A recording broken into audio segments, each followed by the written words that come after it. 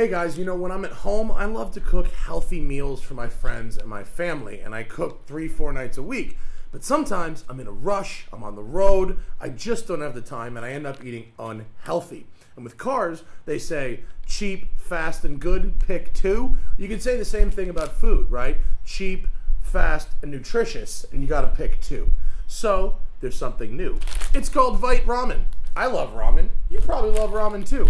But usually it either tastes like junk food or garbage. Vite Ramen is the world's first nutritionally complete ramen. It only takes 3 minutes to make. I made it myself a bunch. I tried it. It's tasty. It tastes almost like junk food. But Vite Ramen has 25% of the daily value of all essential vitamins and minerals. It has 30 grams of complete protein, no artificial preservatives, nothing's been fried, and it tastes good. You know, the easiest thing you can do to eat healthy is to cook fresh fruits and vegetables and meats at home. But you don't always have time, you don't always have money, you don't always have the energy. Vite Ramen can replace fast food, it can replace frozen dinners, and it can replace takeout and give you more nutrition for less money than all of them. So hit the link in the description. I got a special discount code for you. Order up a pack, try it for yourself. Thanks for listening. Enjoy this video.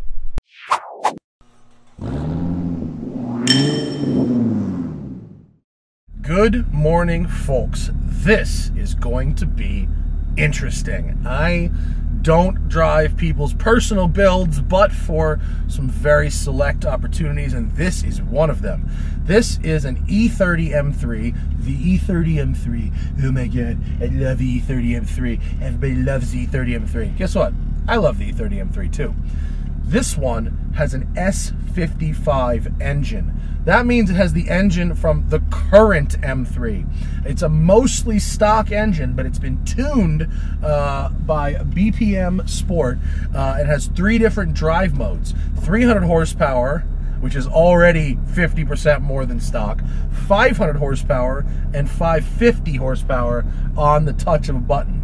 It also has the M3 diff, the M3 push to start and gauge cluster. I'm talking about the new M3, and a fully restored interior, as well as a true coilover suspension and AP racing brakes. So we are going to have a go, and we're going to try all 3 modes, and we're going to see what it's like.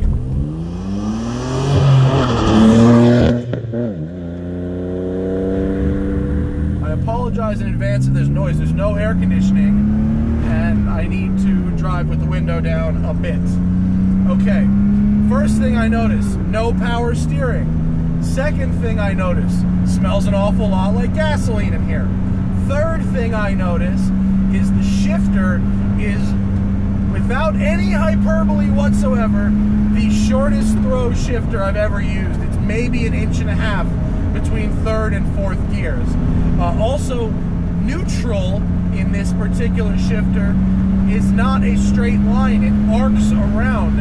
Apparently this shifter is out of the Bimmer World race car. One of the Bimmer World race cars. Okay. The lack of power steering, it means it's very heavy. Really heavy. Really need to muscle it. The pedals have great spacing. The throttle response is really good. What just fell? Is that my thing? I don't know. Something just fell off. The ride is quite nice. Although it's a little firm over the big stuff. Jesus, I hate front engine cars with no power steering. It's so much effort to get this thing around a corner. I need to do a full muscle.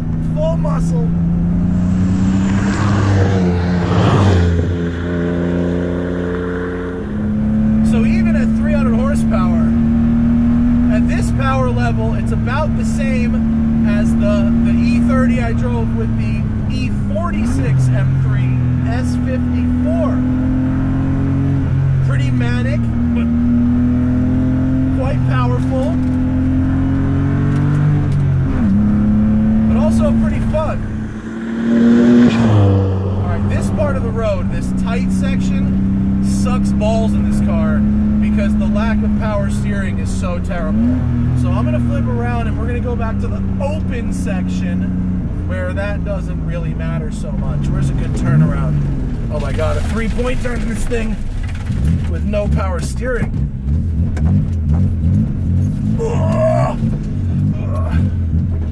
Alright, so so far, the idea and the execution as far as build quality goes is pretty high. The engine bay is very tidy. Gauge cluster looks great. Interior looks pretty nice. It wouldn't pass its Singer, but some of the stitching's a little wonky, but overall, quite a nice build. And being a SEMA build, the fact that it works at all is a miracle.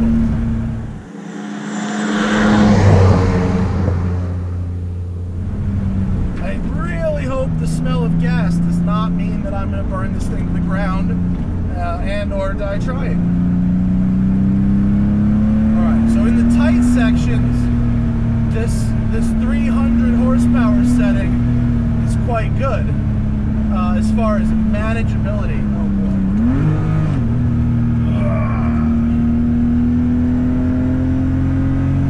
Alright, now I pressed it. Oh, there we go. Okay, this is our sports setting, and we have quite a lot more boost to work with. Okay, now, oh yeah, here we go. Now we're going to be going fast. And on these sweepers, well, I can deal with the manual steering better. Oh, this is lovely. Now we're at, I think, 500 horsepower. Oh, and now we need to manage. Now it's possible to use too much.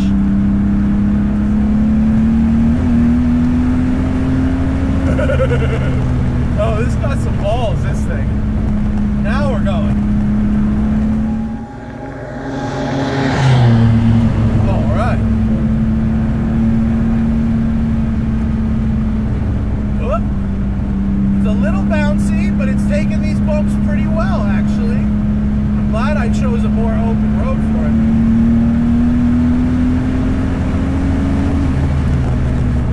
Pretty good. Good power. It's a little on-off switchy, but once you know where it's going to happen, you can manage. I would not be super aggressive mid-corner with this car, though.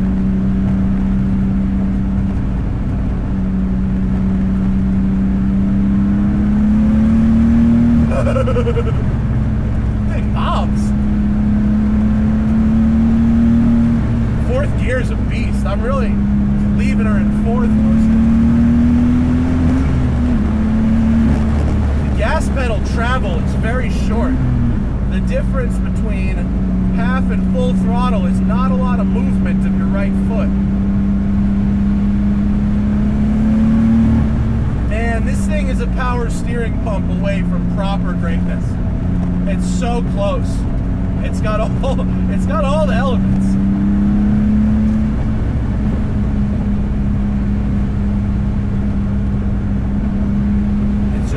It's a real workout to drive with this black. I know I keep saying it, but it's so pervasive in my mind. It's really like, oh, all I can think about. Neutral not being a straight line is a very, very strange sensation. Let's close the windows a little bit, because we might go a little quicker. Let's go. I pressed it again, and now this should be full bonsai. Here's fifth gear.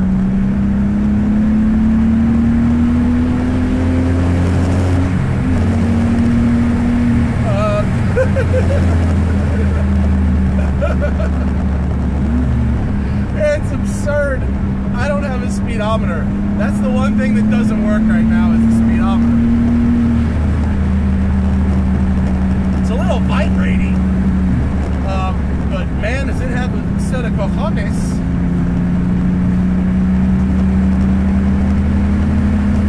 It pulls like a motherfucker in sixth gear. Sixth gear is really useful. A little more of this open roadness before we get back. Let's just... That's fifth. Fourth.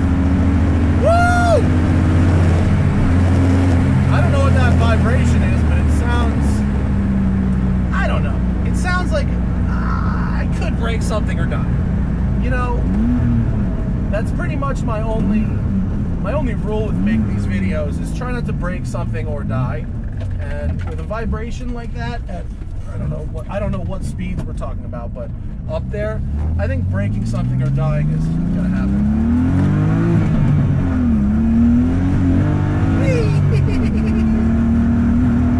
So many cool sounds from the engine though.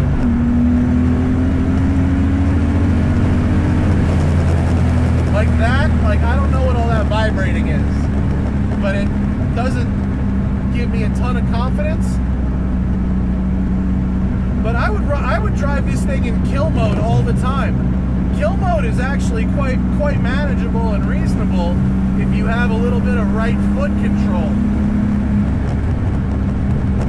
But man, a power steering pump would make this so great.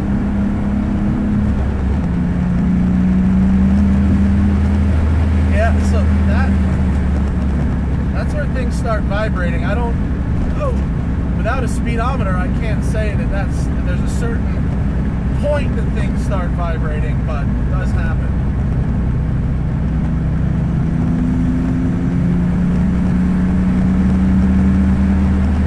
There is a real argument to be made for, rather than modifying, you know, an old M50 or M20 engine or even an S14, to just get the engine from the newer car and put it in. I have to be honest, this looks very expensive. I don't know who paid for all of this, but somebody paid a lot.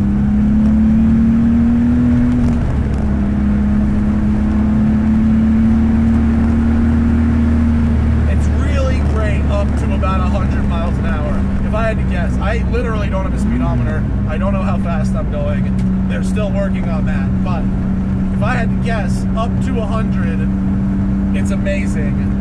And then above 100, it gets super, super scary really fast. Now, that vibration could be, it's probably not a wheel out of balance, but it could be something out of balance, or I'm not exactly sure what it is. But these speeds right here, canyon speeds, well, this is just delightful.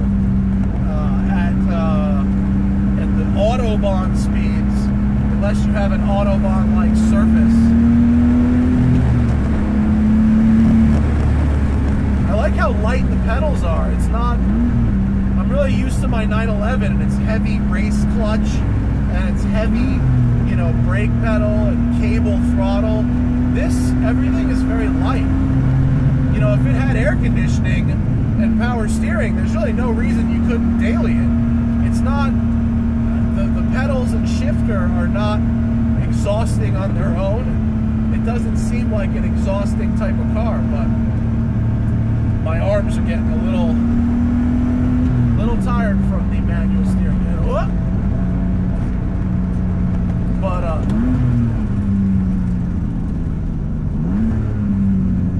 pretty cool though. I mean, it does require some fine tuning. I want to find out what that vibration is. I want to get some power steering in here, but otherwise, these guys have done a pretty killer job. This thing, it works. It works to the definition of SEMA car that goes fast. So thank you to everybody involved for letting me have a go.